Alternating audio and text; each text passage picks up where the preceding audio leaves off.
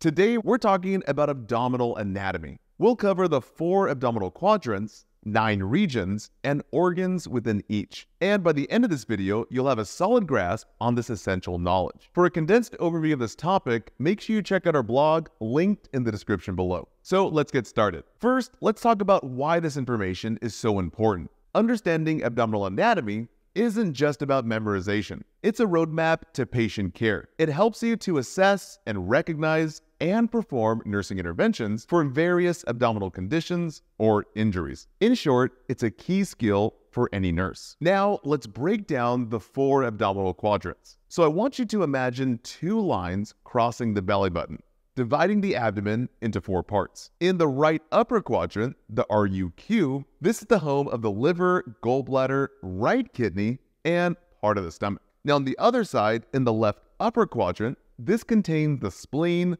left kidney, and parts of the stomach, and even pancreas. Now moving down to the right lower quadrant here, this houses the appendix and the right reproductive organs. Now finally, moving over to the left lower quadrant, this contains the left reproductive organs. So remember, all quadrants contain parts of the large and small intestines. Now here's a quick tip. The quadrants are relative to the patient's body and not yours.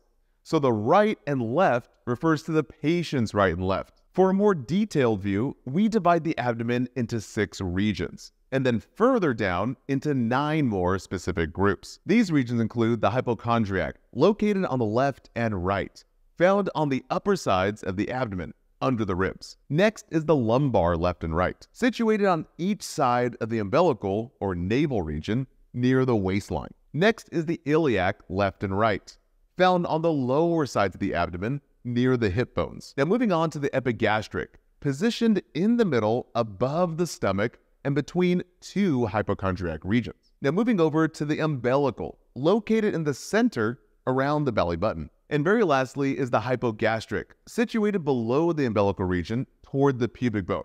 Now it's important to know that the right hypochondriac contains the liver, gallbladder, right kidney, and small and large intestines. The epigastric houses the duodenum or the duodenum, the liver, pancreas, and the stomach. And the left hypochondriac includes the left kidney, large and small intestines, spleen, pancreas, stomach, and even the tip of the liver. Now moving over to the right lumbar. This consists of the ascending colon, right kidney, and small intestine. The umbilical contains the duodenum or duodenum, small intestine, and transverse colon. And the left lumbar includes parts of the descending colon, left kidney, and small intestine. Now the right iliac houses parts of the appendix, ascending colon, cecum, and small intestine. And the hypogastric contains the bladder, sigmoid colon, reproductive organs, and small intestine. And very lastly is the left iliac region. This includes the descending colon, sigmoid colon, and small intestine. So here's a handy mnemonic to remember these regions. Hector loves Isabel every unceasing hour. So H is for hypochondriac, L is for lumbar, I is for iliac, E is for epigastric, U is for umbilical, and H is for hypogastric. Understanding these regions helps in patient assessment.